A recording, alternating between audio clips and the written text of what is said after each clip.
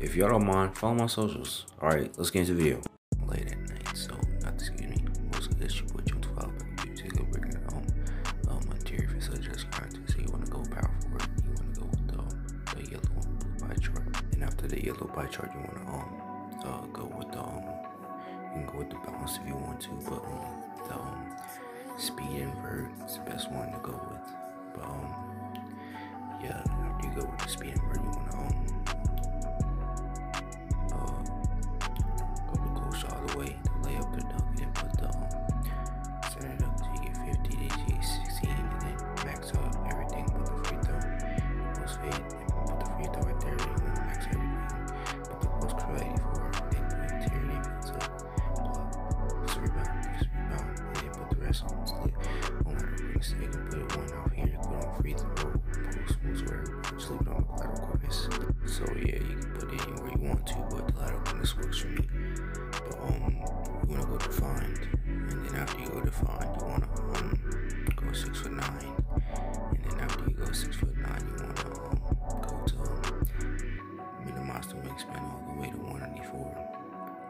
I mean, it's different if you go with a different physical pie chart, I think, but for if you wanna go with the speed invert, this pie chart, you wanna go with 194 pounds, and then you can max out the wingspan if you want to. But for me personally, I'll keep it right here, because you're not gonna get all the contact looks anyway. You get a better three-pointer, and I think get a better ball handle too. Even though you're gonna get the good dribble moves, you'll still be able to move better with the highest ball handle that you can get.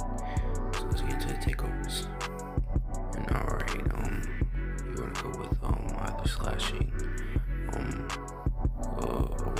can go playmaking for the ankles. But for me personally, yeah, you get busted the ball handle. You also get more ability to get contact done, so slashing. And then you have the interior facilitator, the bias here, SHAQ. Let's get to the takeovers.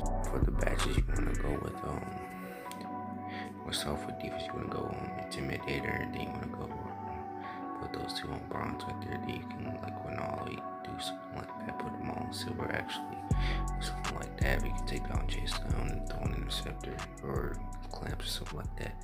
Let's get into the playmaking.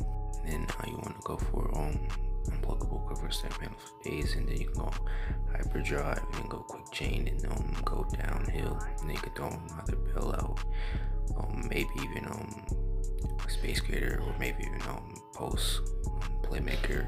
And once you go right there, you want to go to the shooting badges, and then once you go to the shooting badges, you want to select sniper, of course, and then after sniper, you want to go hustle hunter.